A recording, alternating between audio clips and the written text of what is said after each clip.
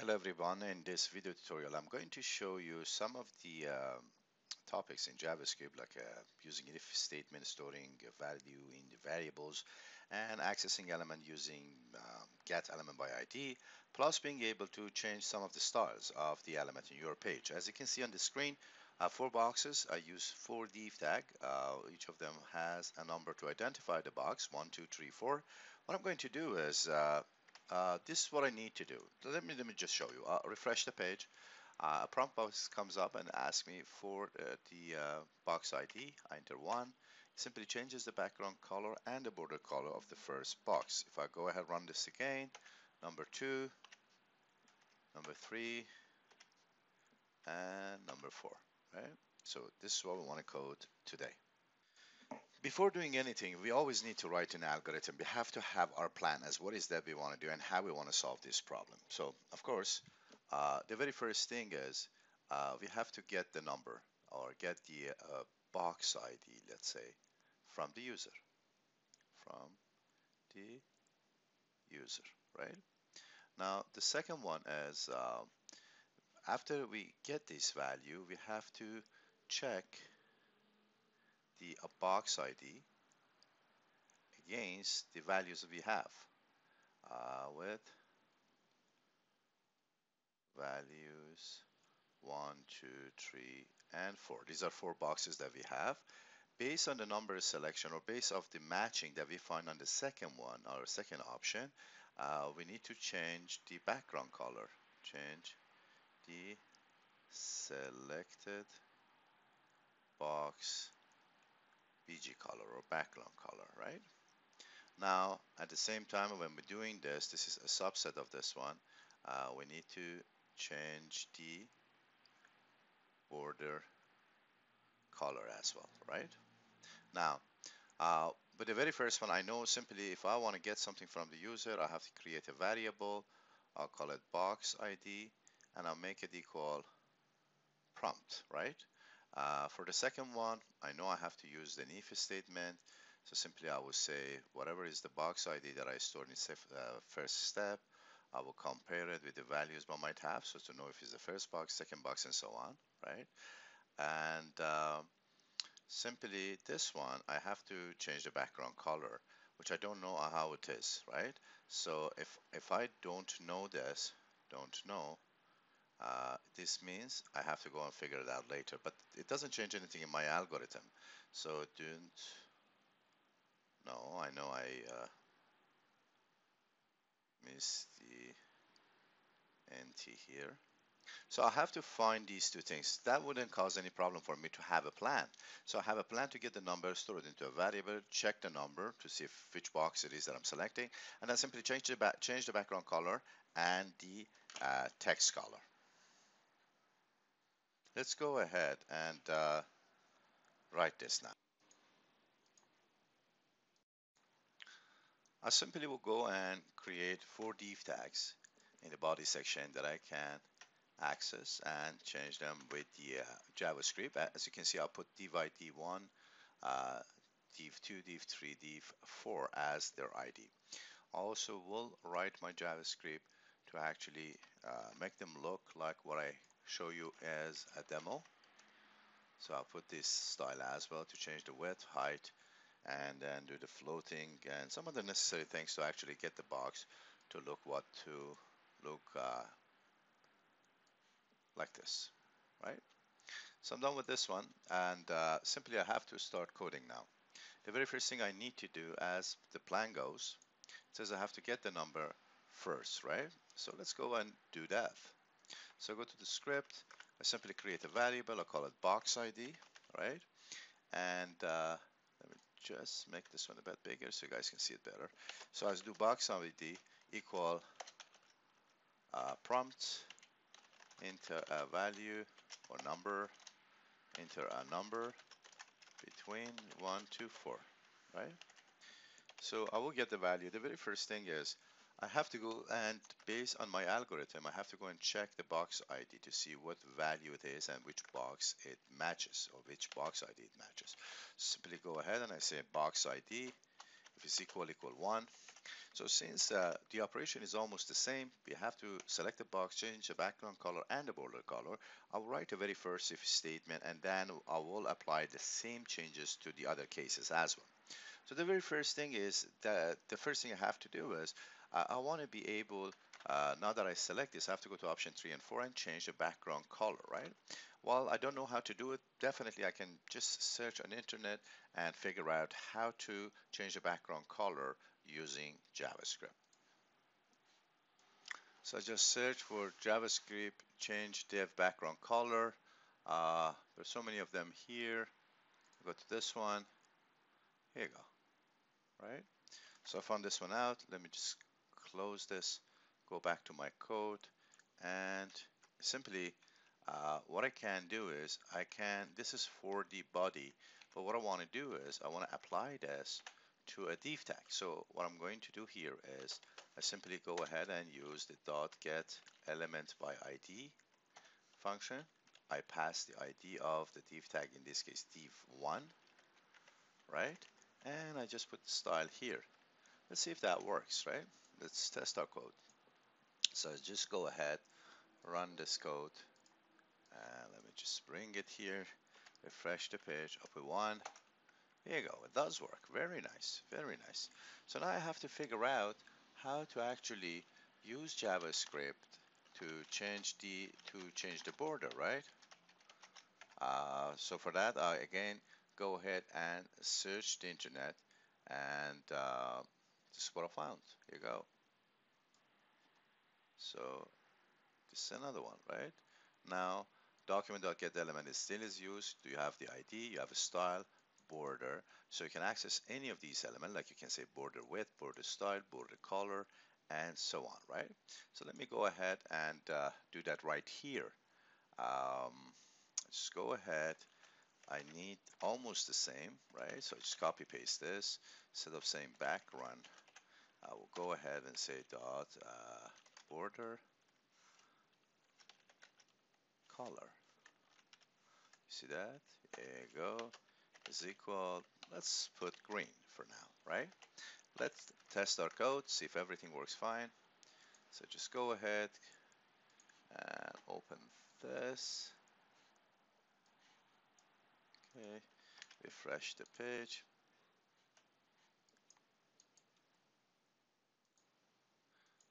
Okay.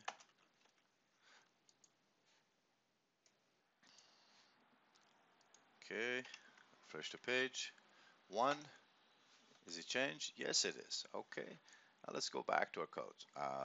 If I go here, I can simply go ahead and repeat the same thing over and over. So that is why, just go ahead, copy paste this 3 more times to optimize this code. I just simply go ahead and put else, then I make this one 2, else if 3, else if 4, right?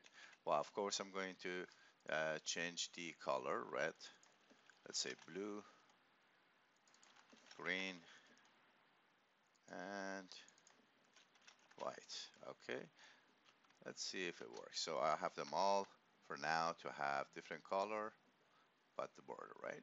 So I go here, 1, refresh the page again, 2, refresh the page again, 3, refresh the page again, 4. Well, it all got changed, but it just changed the first one. The reason is the ID for all of them has to be changed as well. So here is div2, div2, div3, div3, div4, and div4. Oh my god. Here you go. Okay, let me refresh this now. So I go 1, refresh, 2, refresh, 3, refresh, 4, right? There you go. Okay. Now what I want to do is I want to add a more thing to it too. What I want to do is based on the box ID, odd or even, I want to go ahead and change this color or the border. Let's say color, yes. So I'll go ahead and I say if box ID mod 2, this will give me the remainder. So if box ID is an odd number, the remainder will be the box ID. uh, whatever remain after we take all the 2's out. For instance, if it's 1, the remainder is going to be 1, right? So in this case, I say when box ID is odd, right? If box ID is odd, let's make this one yellow, right? Else it means box ID is even, right? Even. Then I simply change it to another color. Let me see. Maybe brown. Hmm? Let's see how it looks. So just refresh this page. I did this for first one. Okay, number 1. So as you can see, yellow did work. Let me just put this one for the second element. Okay, right here. Of course, I have to change this to 2. Okay, let's check this one as well. So if I go here and I put 2, then you can see is the border is red. Let me refresh one more time. The border is yellow. So now simply I can go ahead and move these to all these cases. Okay, so I simply go ahead now, change the box ID to make sure it will apply, all these changes apply to the right box ID. Okay, so all good. Let's test our program one more time to make sure everything is okay. I go with 4, I go with 3, I go with 2, I go with 1, right? Does that make sense? Okay, let's go back to our code. Okay, everything looks okay. Yeah. Now I want to teach you a new way of writing this if and else here. So instead of writing the whole thing here like this, I can simply have a different way of writing it. We call it ternary operator. So the ternary operator allows me to write an if and else statement in just one line. So for me, I want to be able to change the background color of the selected box, right? So I go ahead and instead of assigning the value directly here, I will put the condition I had inside the if statement like this. And say if this condition is true, question mark in this case means it's true, then make it yellow. Else, make it brown. Okay, let's see if number 2 works. So just go ahead and refresh my page. If I go to 2, then it simply make it brown and blue, right? So it's the same effect. What I'm going to do is simply go ahead and remove all this because I don't need it anymore and put my ternary operator instead. So I added all those there, all the ternary operator. One thing is whenever we code and we see a similar pattern as repeating over and over, definitely we can take these things out and make them all one statement. Because look at this, anywhere I go and change the background color, right, of the box, I write almost the same thing. The only thing changes is the div ID and the color, right? So another way of doing this would be to create a variable bg color and equal uh, nothing, empty string at the beginning, and simply have another one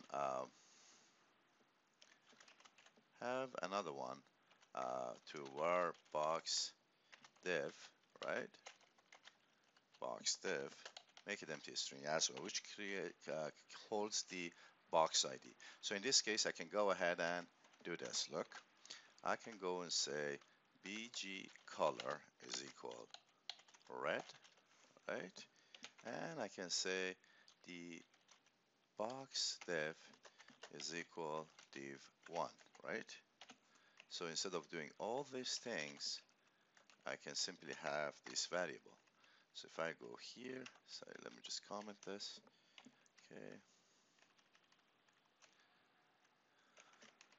I just remove this for now. So I go ahead, remove this, and replace this with, what color was this? Was blue, right? Blue, and this is div2. I do that for the other one as well. Just have to remember it was green, and the div was free, right? just put this one back. Okay. And then I have the fourth one, which is white.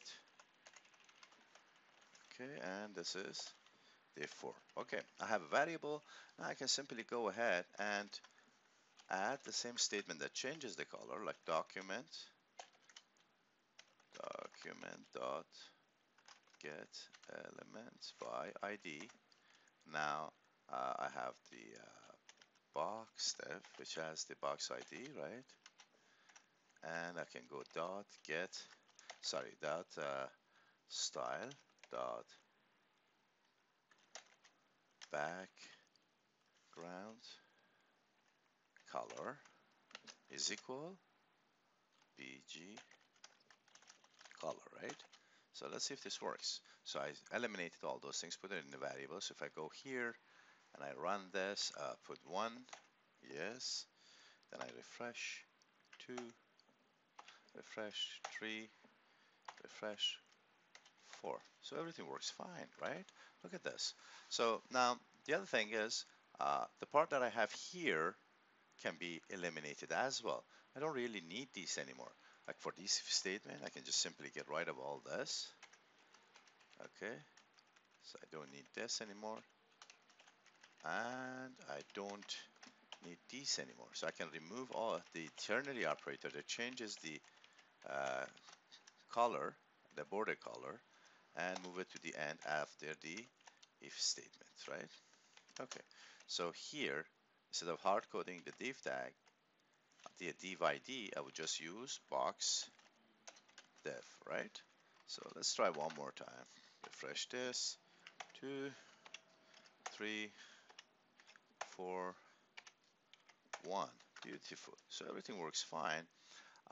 So I want to emphasize a little bit on optimizing this code as well.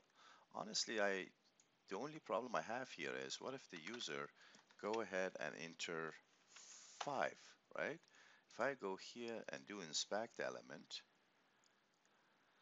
go to the console tab, I can see it generates an error. Error is not good in JavaScript because it halts the whole process right after that error. So what I can do is I can have another condition here to check if the box ID is valid, right? If his box ID is valid, or I can simply go say if bg color is not equal empty string, right? I can do that as well. So in this case, if the bg color has a value, it means user has entered a correct box ID that matches one of these if statement. Otherwise, bg color stays empty string. I could check if the box ID is greater than or equal 1, less than or equal 4 as well, right? So this is another way of writing this. I could say if box ID is greater than or equal 1 and box ID is less than or equal 4, right? I can do something like that too. Both are valid. It depends how you're looking at it, right? Now, the other thing is, if you look at this, the box ID, the only thing that changes in the box div is the ID. So 1, then 2, then 3, then 4, right? Which is very similar to the box ID. So the first one is 1, here I have 1. The second one is 2, here I have 2, and so on, right? So what I can do is I can simply get rid of these as well and regenerate the box ID on fly. How? Look at this. If I go and I know all of them contain, all these boxes ID contain div here as well, right? The only thing I have to attach to this is the box ID. So if I do this, then I'm creating a string that matches the ID of one of those boxes. Let me refresh this. Okay, 1. Oh, BG color is not defined. Let's see. I don't know why I always write GB instead of BG. Okay, let's try this one more time. So 1. Okay, refresh 2. Refresh 3. Refresh 4. Okay, that's all. I hope you enjoy this tutorial.